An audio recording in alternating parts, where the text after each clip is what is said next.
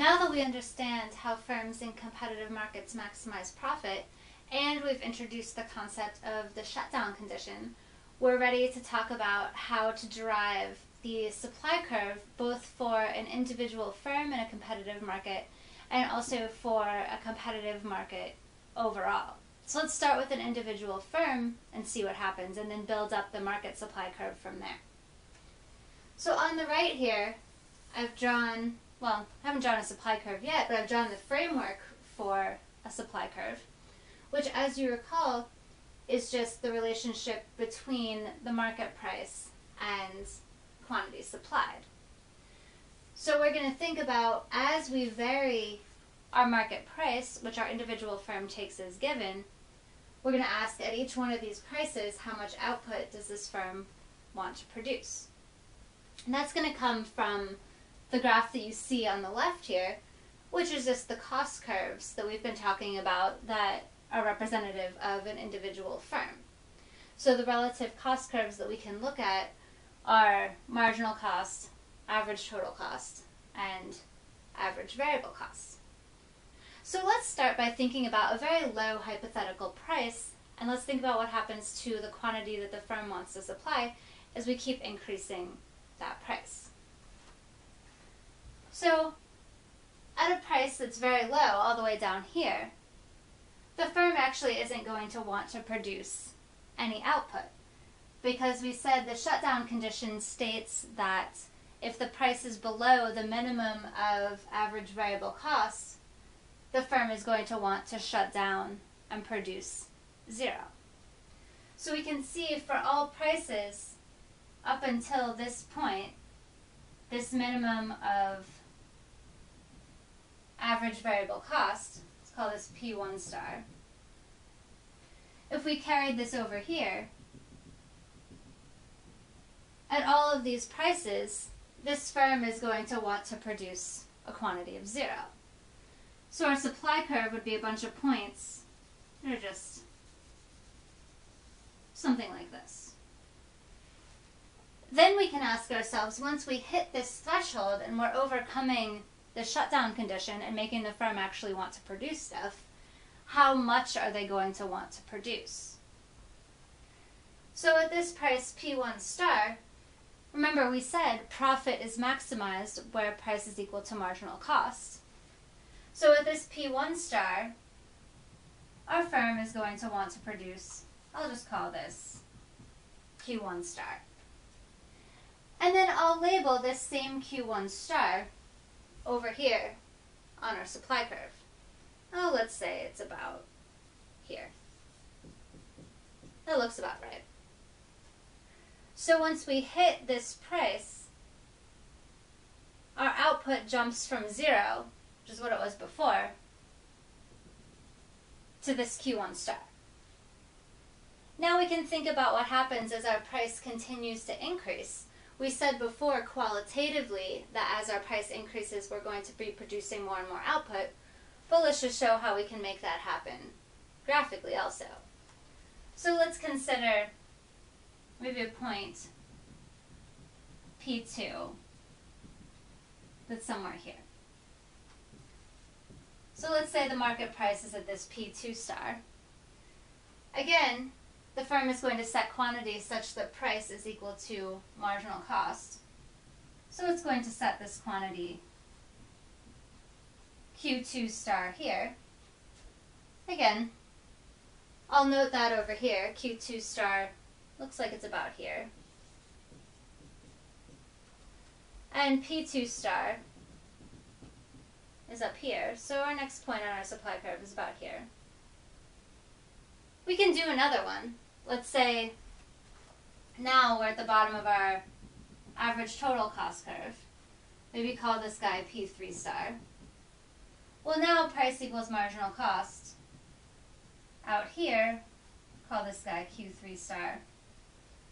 Again, let's superimpose him over here on our supply curve. We'll say, okay, at this price here, we're going to be producing a quantity Q3 star,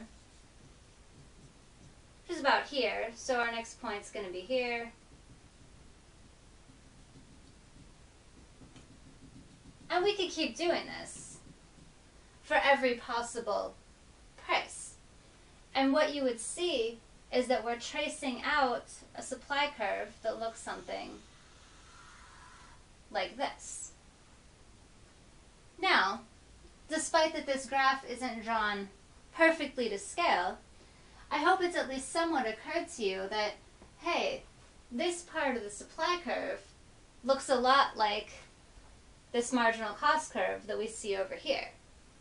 Because the 3 points that we outlined on the marginal cost curve were P1 star, Q1 star, P2 star, Q2 star, and P3 star, Q3 star.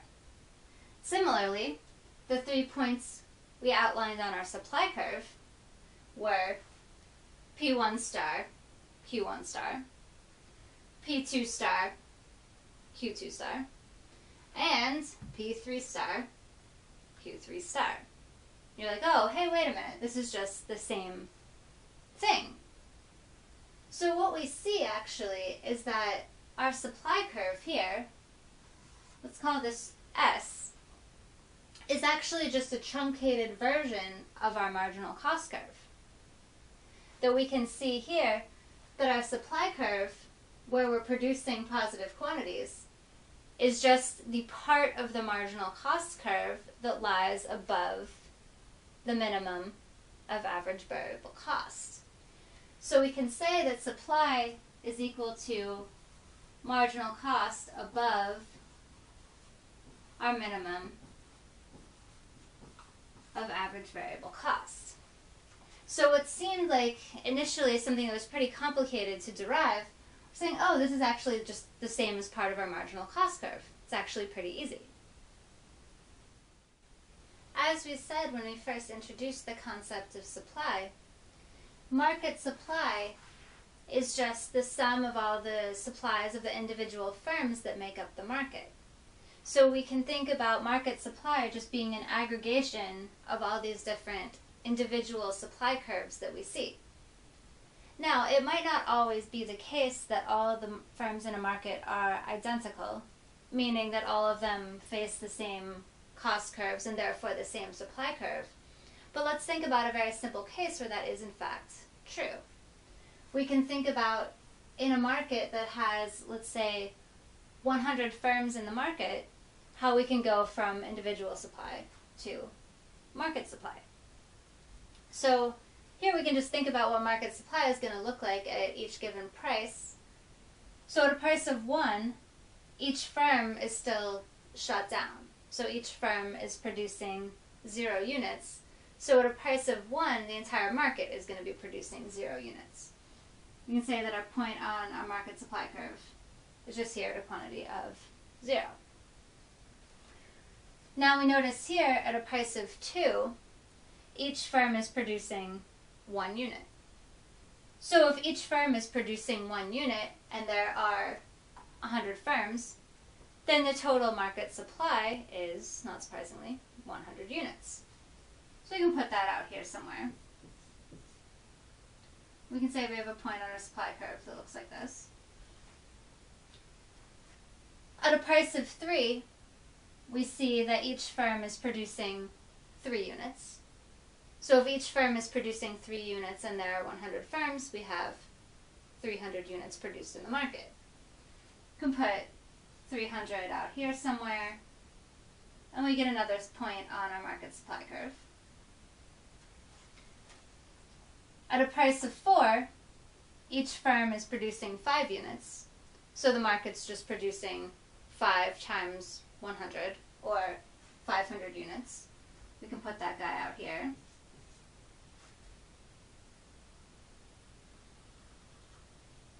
And at a price of 5, each firm is producing 7 units, so then our market supply is just 7 times 100, or 700. Put that guy out here.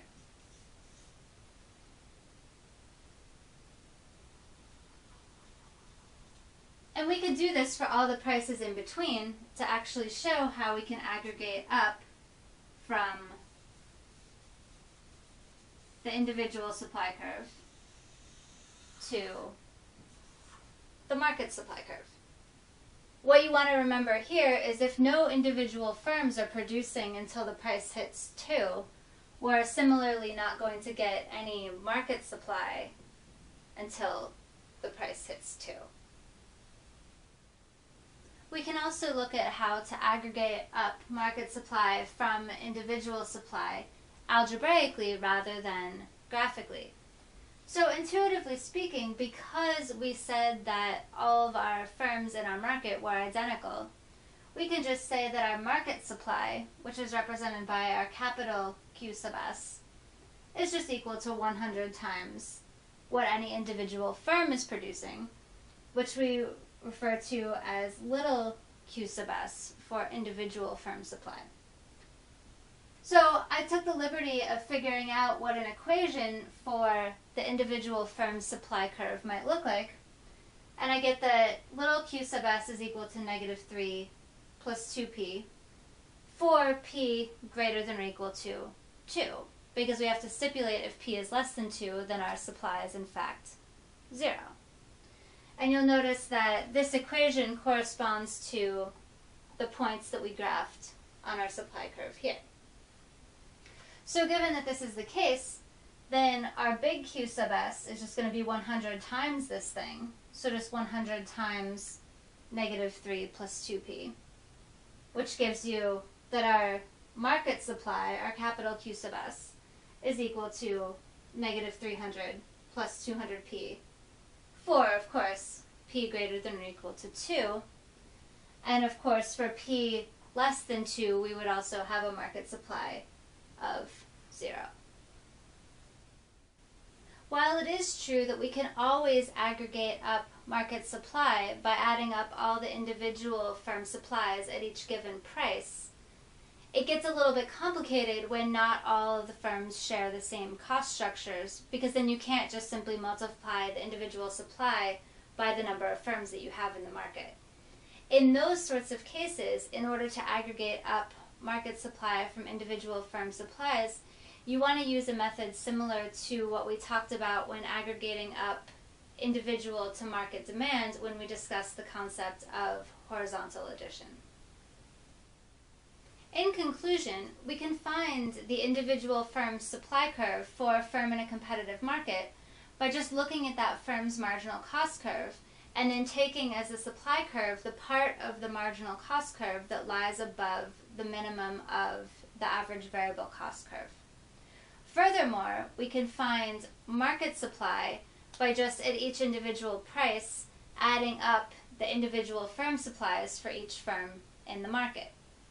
One final thing to keep in mind is that this supply curve that we've been deriving, either for the individual firm or for the market, represents the firm's short-run supply curve. And what we're going to see is when we consider the market's long-run supply curve, we're going to get something that looks quite different. So it's important to understand the distinction between the two.